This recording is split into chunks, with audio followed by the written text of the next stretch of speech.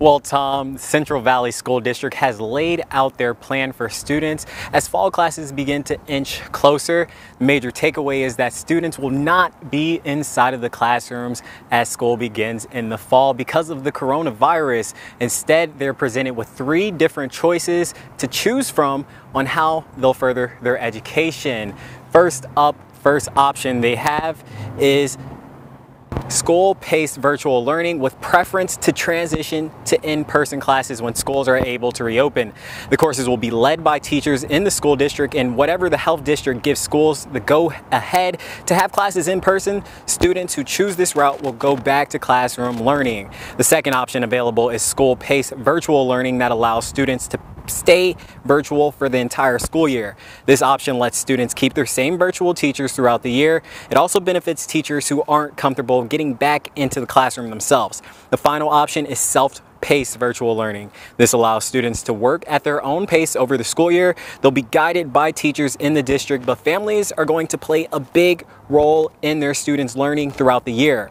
August 21st is the date that Central Valley is asking students and their families to make a decision on what option they'd like to choose. Parent chooses that option of the rest of the year, they would have a consistent teacher throughout the school year.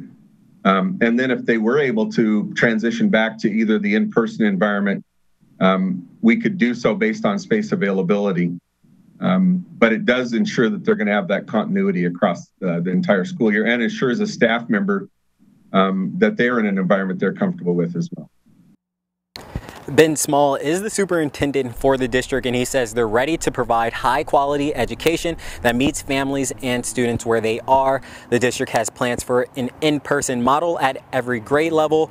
Conditions may change though, and that's why they believe these 3 options are most beneficial for students. Earlier I mentioned August 21st. That's the day they want parents and students to recommend what they would like to do for the 3 different options. That isn't a set in stone date. So if you don't have an answer before that, or you decide to change your mind, they are able and a little bit flexible to set you in and maybe bring you back into the classrooms. But definitely a different kind of year for students all across the board.